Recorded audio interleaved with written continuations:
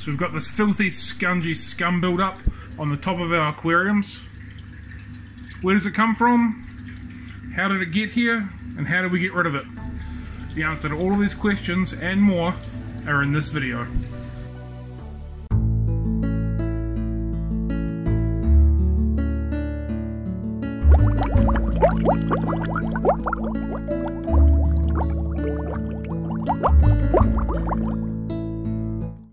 So as you can see, it looks like an oil slick build-up. It's quite horrible. It doesn't smell, but it looks horrible. So you put your finger in it, and you can sort of break it like that. It's not very nice, it's not very pleasant, but this is something that happens to a lot of people's aquariums. We can even blow on it like this, and don't do nothing. Okay, so the cause of this more often than not is not enough water agitation at the top. This could be caused by not enough filtration moving the water around, as we've got here.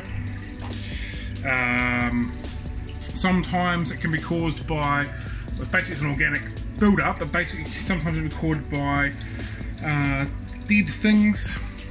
I've got a couple tanks over that has got a lot of dead bumblebees in it. I don't know how the bumblebees got in there, but it's also got that film in it as well. Overfeeding can also cause it.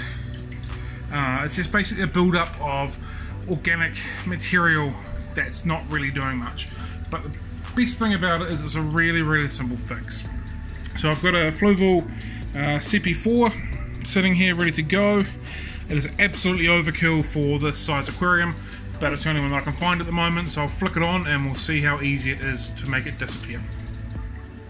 Alright, so we've flicked it on, and as you can see, it's already beginning to break up a little bit. So it's got a little bit of extra surface agitation.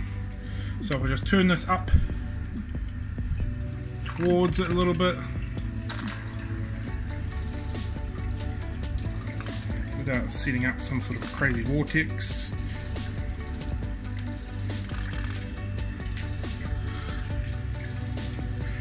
See, the water is now moving.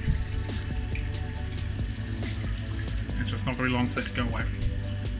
So if you've got a film on the top of your aquarium, if you've got a spare power head or a wave maker, put that in. That'll help break it up and it'll be gone in no time. If you can adjust your filtration to break up the surface, it'll work as well. Air bubbler with an air stone will do the same thing. What you're doing is, what you're trying to achieve is just get all of this moving around, and then it'll be dealt with your filter. So I'll come back in about 5 to 10 minutes and I reckon this might be close to cleared.